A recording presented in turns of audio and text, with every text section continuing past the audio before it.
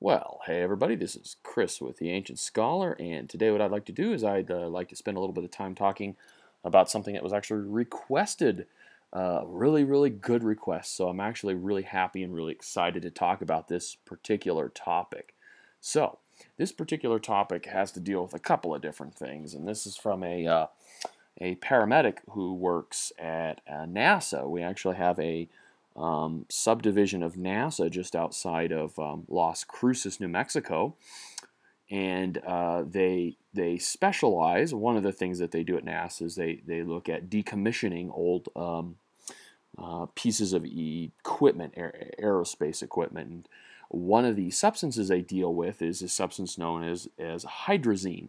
Or specifically, I believe they deal with something known as monomethyl or monomethyl hydrazine, or MMH.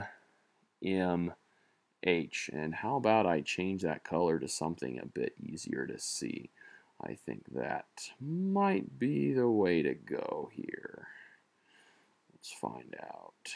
There we go. Okay, so monomethyl hydrazine. And hydrazine has just hydrazine, just looking at the generic structure of hydrazine chemically, it involves nitrogens covalently bound, and then hydrogens coming off of them, and whoops, something kind of like that. All right, so that's the basic molecular structure of hydrazine, and you can modify that a little bit. So there you go. So the specific substance that he was referring to is monomethyl hydrazine, and this is used in rocket fuel. All right, rocket fuel. And in addition to that, it's used in satellites as a propellant. They can position themselves and whatnot. And so one of the things they do here there at NASA is they decommission these, and they have to work with hydrazine. And of course, hydrazine is highly toxic. So when we talk about hydrazine, and I use that in a generic sense because monomethyl hydrazine is specifically what I'm talking about, but there are other types of instances where hydrazine-like molecules come into play. For example, INH, which is an anti-tubercular or tuberculosis medication, and then a type of poisonous mushroom belongs to the Gyrometrus genus, I believe. The Gyrometra mushrooms, I just remember them as being the brain mushrooms. They look kind of brain-like, or the false morels, also contain a hydrazine-like compound. So we will say brain. I just remember them as the brain mushrooms. Brain mushrooms they contain. So all of these things, monomethyl hydrazine, INH, brain mushroom exposure, can have an acute syndrome that's associated with them. But in addition to some of the acute things that we run into, hydrazine is highly carcinogenic as well. So there are some long-term things you got to worry about with hydrazine exposure in regards to developing cancers and developing genetic damage as a result of hydrazine exposure. But I want to talk about some of the acute things that happens there. Okay, so what happens? Well, hydrazine interacts with some very important enzymes and some very important substances. So let's just talk about that real quick. So the hydrazine interacts with an enzyme. All right, and this is an enzyme that's specifically in the central nervous system.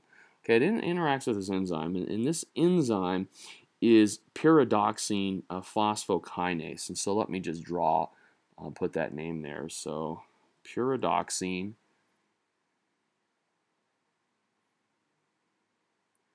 phosphokinase.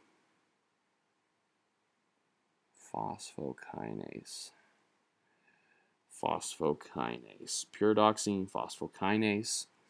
All right. And pyridoxine phosphokinase is an enzyme, and if you remember my videos on the GABA shunt, the GABA shunt, all right, that's how we produce GABA. And remember that GABA is the primary inhibitory. It's the primary inhibitory neurotransmitter of the central nervous system, and glutamate or glutamic acid is the primary excitatory neurotransmitter in the central nervous system. So this enzyme is very important in the GABA shunt. Specifically, what pyridoxine phosphokinase does is it converts the substance pyridoxine,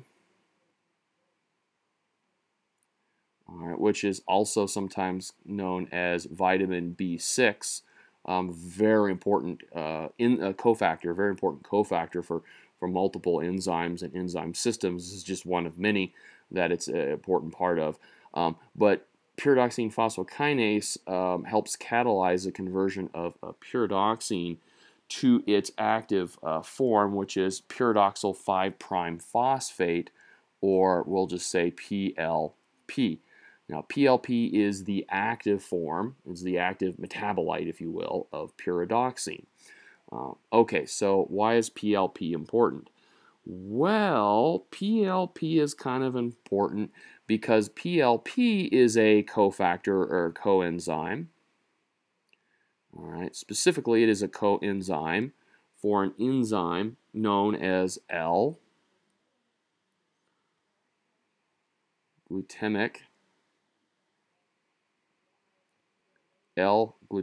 acid decarboxylase. All right, so it cleaves a carboxyl group, helps cleave a carboxyl group off. Okay, so you can see there's a lot going on here, but what's so important about L-glutamic acid decarboxylase? What's so important about that enzyme? Well, that is the enzyme that catalyzes the reaction, and the reaction is as follows. You have L-glutamic acid, and again, this is from the GABA shunt. L-glutamic acid gets converted to GABA, gamma aminobutyric acid.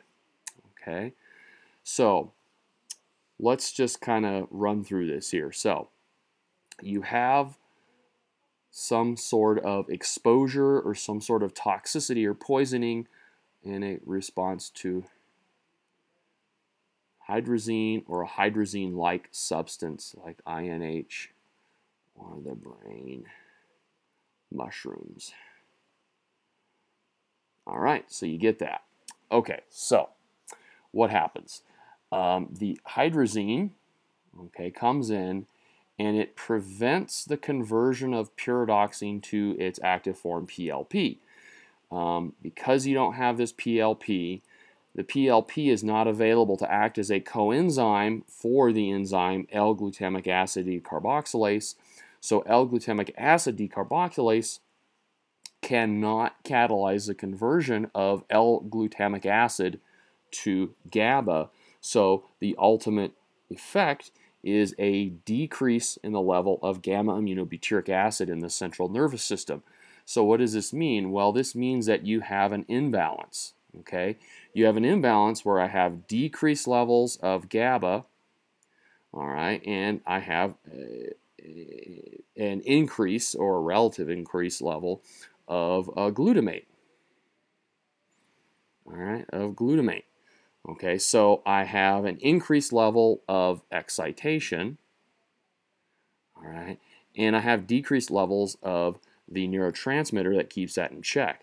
So what does that mean? It means I have overstimulation in the central nervous system, and that means that the big consequence of that is a seizure.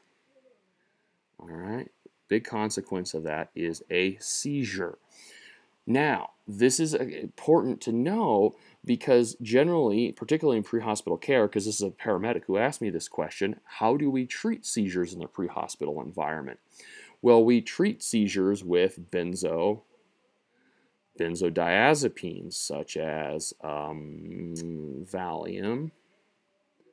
or diazepam. All right, we can use Ativan or lorazepam or Versed, midazolam. I don't think you really find Versed anymore in the U.S. It's all gone generic. Okay, so you treat these with benzos. Well, what do benzos do? Well, benzos work, okay, on the GABA receptor. They do not bind to the receptor, though. This is the important thing about benzos. They bind through an allosteric site. Okay, they bind at an allosteric site, so they are not ligands, okay, for the GABA receptor. So they cannot open the GABA receptor, and they cannot cause the chloride to flow in and suppress central nervous system activity.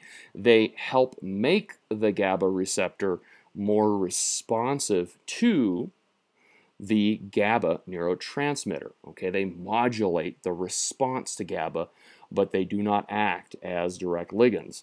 Well, that's a bum deal, because here's the problem. If you have somebody who's overdosed on one of these things here, they don't have the GABA.